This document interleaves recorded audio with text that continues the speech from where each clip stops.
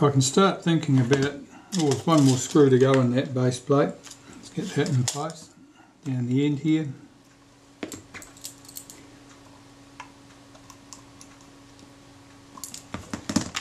I can start fitting the piece into the front here now.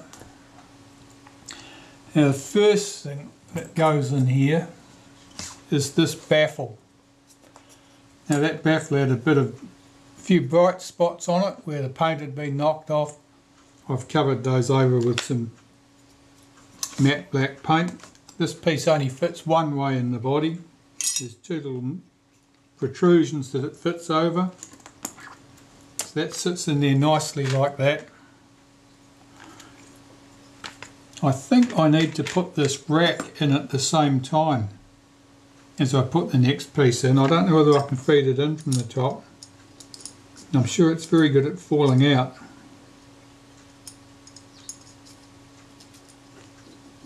So that sits up there on that shelf.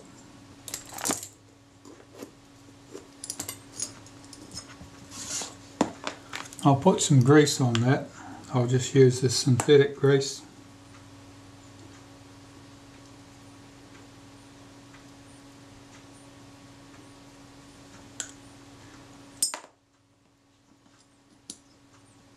It sits on there like that. I'll fit this into the camera body.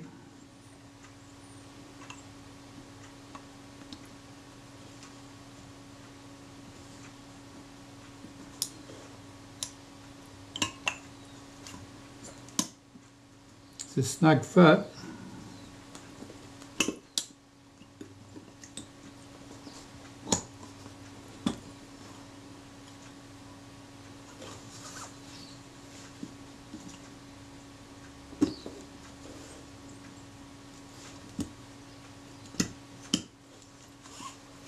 There you are, that's all sitting there.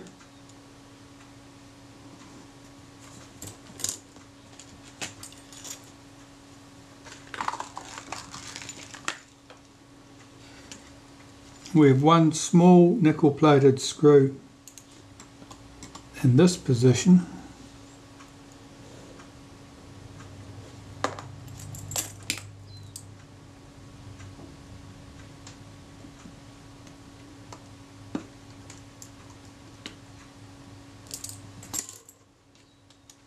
Three larger nickel plated screws in the other positions, top and bottom.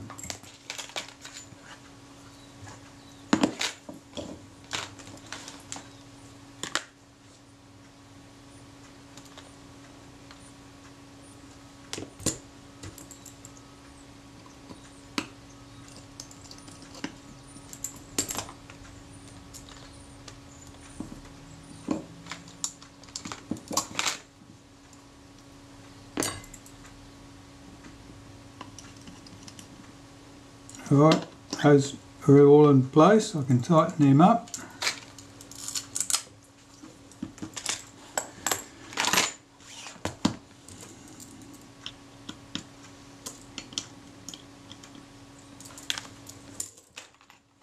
Now the cocking rack can go in place. I might just as well put the top chrome trim in place at this point.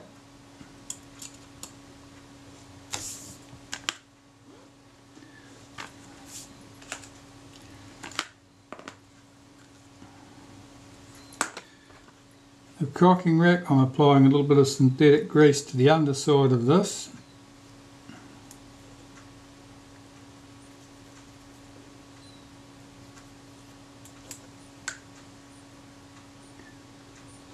Get that in there, swing that around and get that lined up. Now it's probably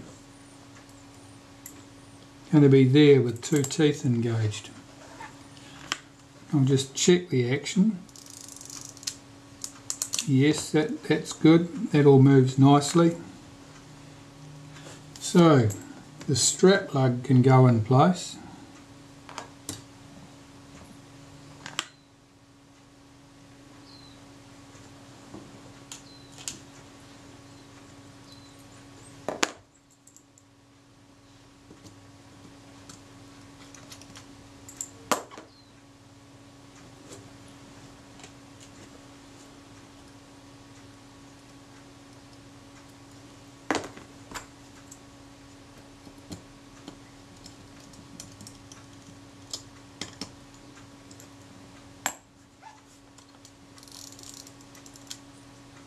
Now that's a bit tight.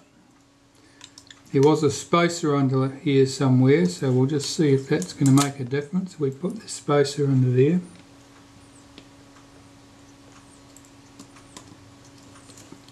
The shim washer. So we'll find our shim washer and put it under there and see if that'll make a difference.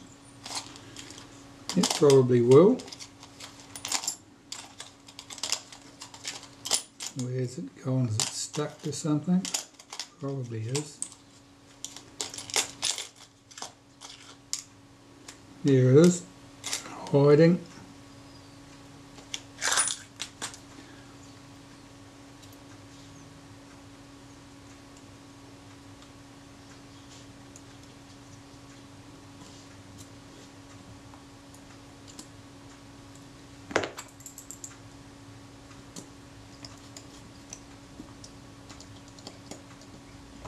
Try that. That's it. It's nice smooth action. Okay, well that part is all looking pretty good. I think I'll put the rewind shaft in place. This needs to be lubricated with some synthetic grease. There's a little brass tension spring inside the rewind post here. Just lubricated that. Check that it moves smoothly. That's all good. Goes into the camera body.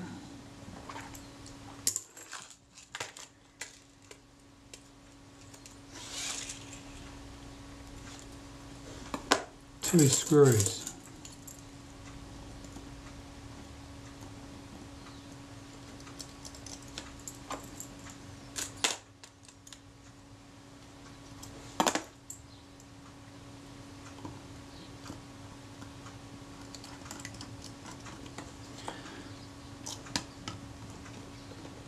Tighten those up, that's done.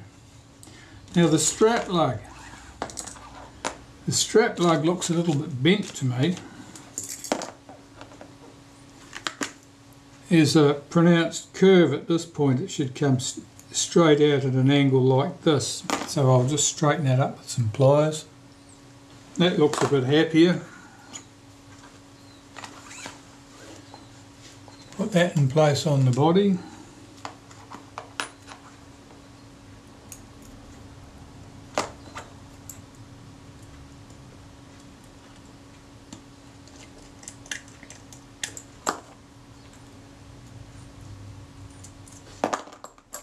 Now the holes in the strap lug are slightly slotted.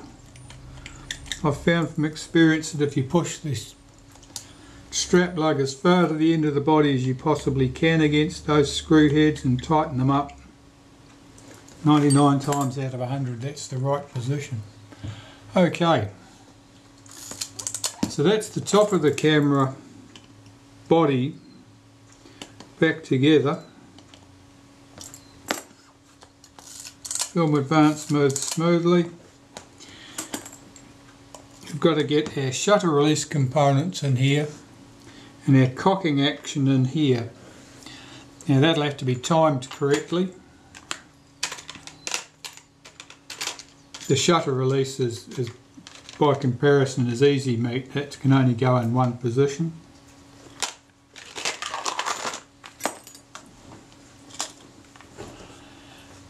And I could guess what that's likely to be, but chances are we're going to be back here moving this later.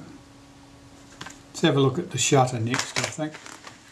Might just as well fit that stuff back once at a convenient time.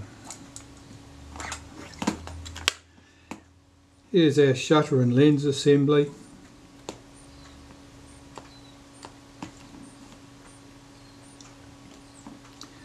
I'm looking to see how this is constructed. I can see three screw heads here, here and here, underneath that name ring, which will certainly clamp the focus scale ring to the front group, I would think.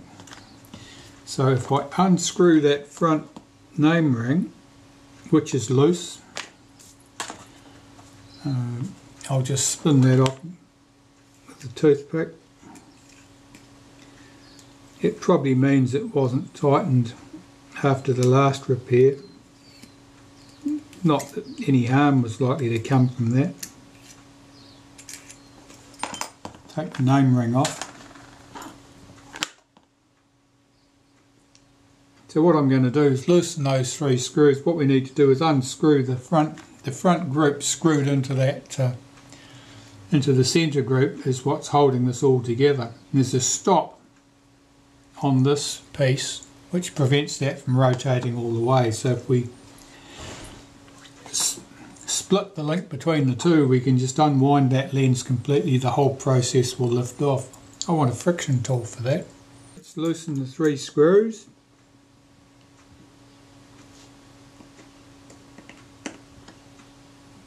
They will clamp the focus scale ring to that centre group, that front group. You can see that front group sitting there. We can just unscrew that front group just like this. It'll lift out. You can see the arrangement here. Those 3 screws come through and hold this plate, and that plate traps the front group in place. So we'll pop that to one side with the name ring. The centre group, you can see this is full of clever marks that someone's made. Not sure why they would. Presumably they thought it was clever to align it in some fashion. And the rear group will try and get off with a friction tool again. Where's a different one?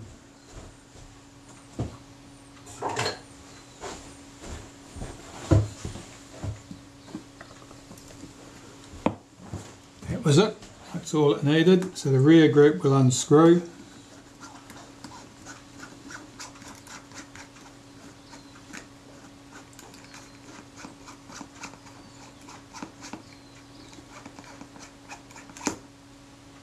Pop that over there. And the centre group, well, there's 2 holes there to engage tools. And it depends how tight that is. A pair of tweezers may well get that loose. So I'll start with that, and if not, I'll find another tool.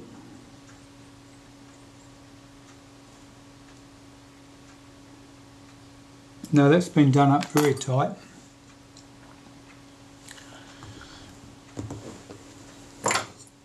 I can use this tool. Well, that was a shim ring falling off the back there. The shim rings are used to set the distance from the shutter to the body so that during assembly they could match the 2 up conveniently. Right, I think that the points I've got for this tool are probably not small enough to engage in that. I may use something else. I mentioned this earlier, this is a pair of circlip pliers that's been adjusted.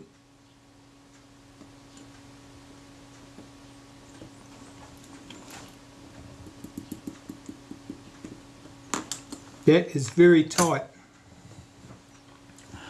I don't like the feel of that at all. Someone has gone out of their way to tighten that up. That was absolutely unnecessary. You can see the marks on there that someone has struggled with that in the past. The tool has slipped out of that hole there, and what this little sunray arrangement here is, these scratches, I'm blowed if I know. Okay, well I certainly want that off. I'm thinking of what my options are. There's a little mark on the top here. There's a mark right through the thread at that point too. I hope that's not been split. It almost looks like that's I hope that's a scratch and not a crack.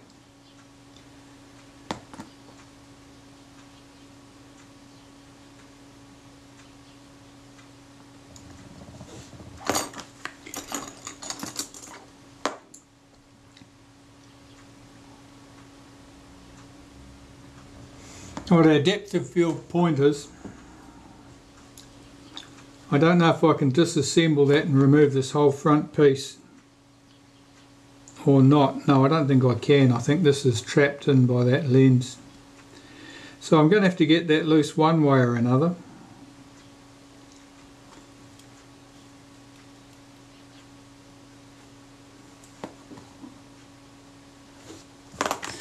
Well, last time I struck one like this, the answer was to use this tool, set it in a vise so that it was just points up, set the lens on it, and then use, I think I used a leather glove to grip the shutter and rotate the shutter. So I think that's what I'm going to have to do again. It's much easier to have this tool fixed in a vise so that I can concentrate on turning this rather than trying to hold this in one hand and use this tool in the other, given how tight that is. So I'll be back once I've succeeded. That went exactly as expected. It worked fine. So I'll just spin this off.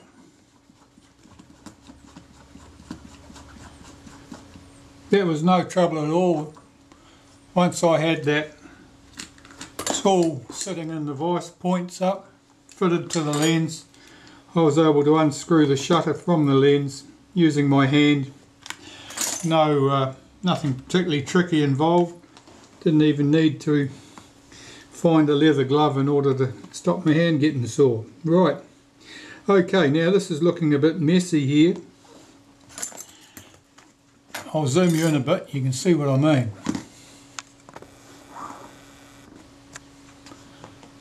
Alright, this is what happens when people use a screwdriver or some sharp tool to turn a retaining ring. See all those scratches and scrapes? That was entirely unnecessary. There's a small screw here that locks that retaining ring in place. We'll just remove that.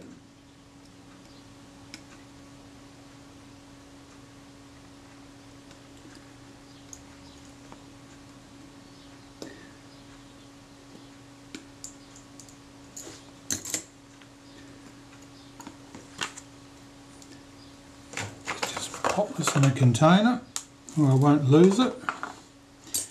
That retaining ring, typically I get them off, push them around with a toothpick. The toothpick won't do it. A bamboo skewer is a bit more robust than a toothpick. But there we go, just push that around with a toothpick or a bamboo skewer or something so that if you slip you don't scar that ring. That's just a mess made there for no good reason.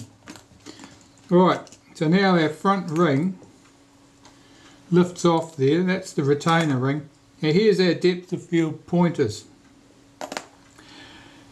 Now this unit here, I'm going to take it apart and clean it. If you're feeling a bit less than brave, leave it alone. They're not easy to get back together. This little ball here is the detent for our shutter speeds. Don't lose that. Put that carefully to one side.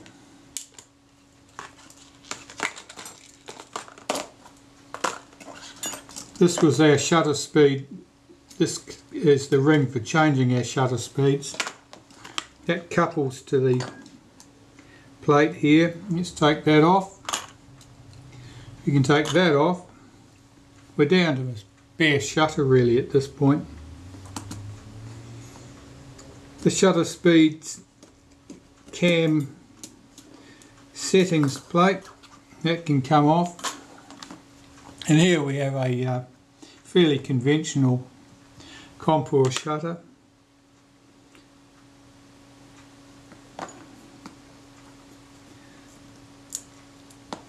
That's our shutter release lever.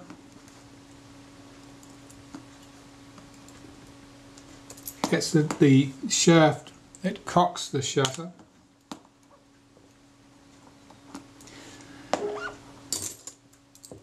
I'll just cock that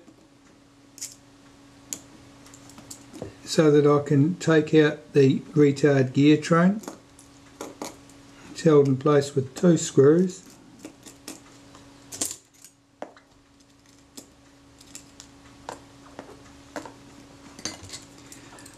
one that holds the delay action or self-timer in position.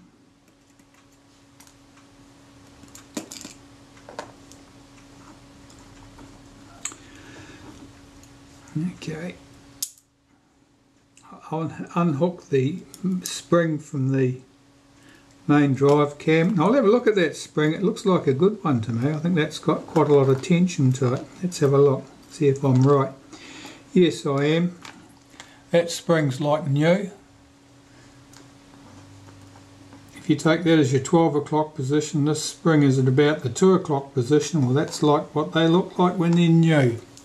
Frequently they're somewhat tired and they don't look like that. Okay, a bit more to come off the plate. You see a moving flash contact here.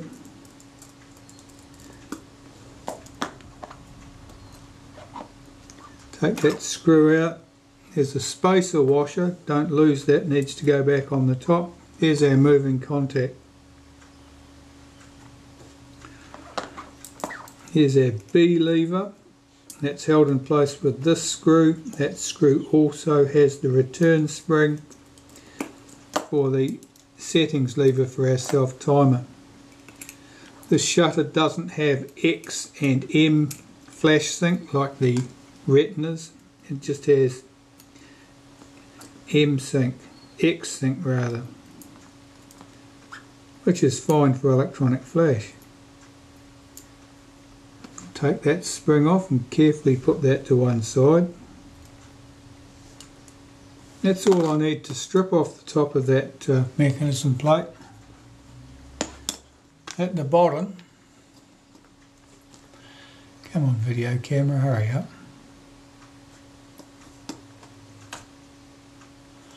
That's a bit better. 3 screws hold the aperture setting lever in place.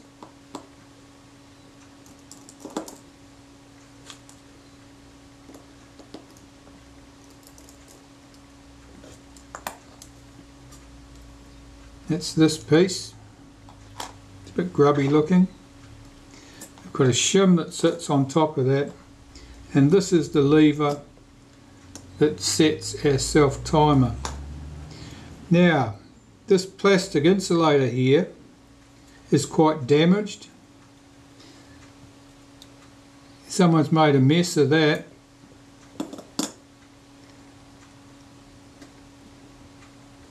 I think I'll have to put a bit of heat shrink around the base of that. Otherwise this is in danger of shorting against the casting. There's some sort of gunk on there, I don't know what that is. It looks like glue really. It's missing a bit of plastic here, it's a bit chewed up looking and melted. That's funny because there's nothing soldered on there, I don't know why they've made such a mess of that.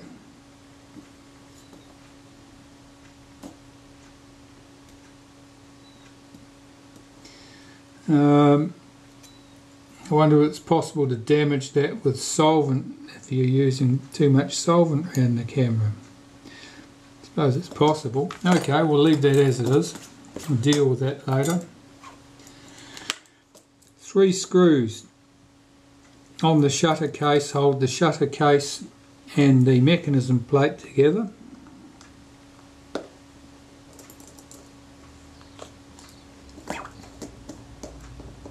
The shutter is basically the same as that found on a Retina 3C type camera, except we only have the single flash sync speed, not double flash sync speeds. Right, so there's our mechanism plate. Blades look a little bit oily, nothing too dramatic. Here is the case. 3 screws hold the retainer plate in place.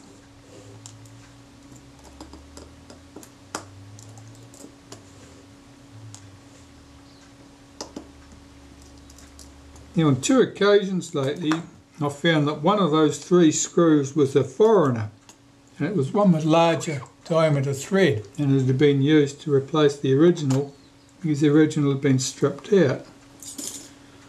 Very unusual, and to find it twice so soon one after the other really surprised me. Okay, these blades are quite clean. This all needs to be cleaned carefully to get rid of all the dust and rubbish. It's not a bad example by any means. Let's have a look at the mechanism plate. Well, our shutter blades, you can certainly see they're marked. That's oil marks there. But they're not bad examples. They probably weren't sticking. Of course, they'll be cleaner when we're finished anyway. And the mechanism plate is held together with 3 screws that hold the lens tube to the mechanism plate, and the blade actuating ring is trapped between the mechanism plate and the lens tube.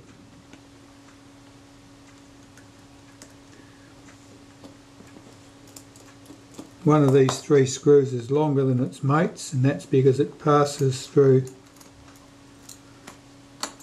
this bracket. There we go. Now that is stripped down as far as we're going to need. The plate's looking quite clean, there's no obvious oil on that. This should be straightforward to clean this and reassemble everything.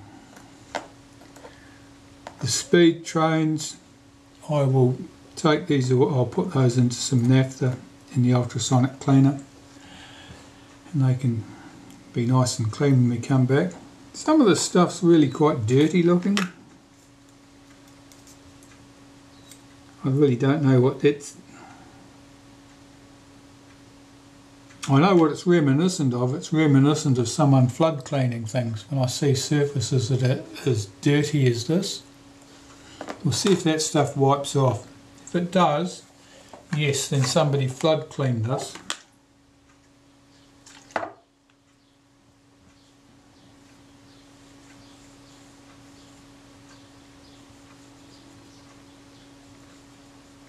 It's some sort of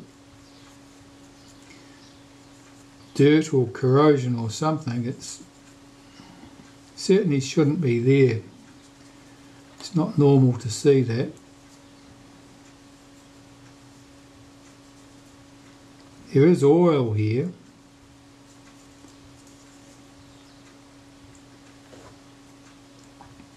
Well, those patterns remain. Some of that staining still there. I don't know what was that, what happened there.